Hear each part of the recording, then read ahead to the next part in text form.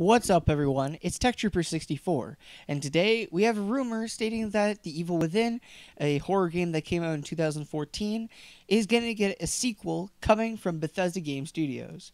A sequel to the Tango Gameworks game, Evil Within, is on its way, as reportedly a leaked job listing indicates that the follow-up is in production.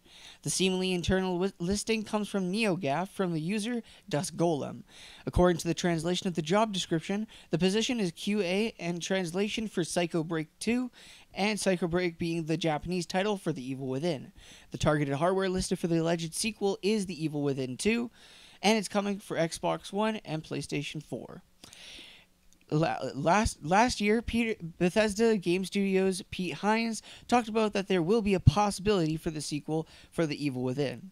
While he refrained whether or not it will come, he said both The Evil Within and Rage did well enough that we could make sequels. So, I'm actually excited for this, because Evil Within is one of my favorite horror games of all time. That's just what I think, but let me know what you think in the comments down below. Be sure to rate, comment, favorite, and subscribe, and I'll see you guys next time. Peace.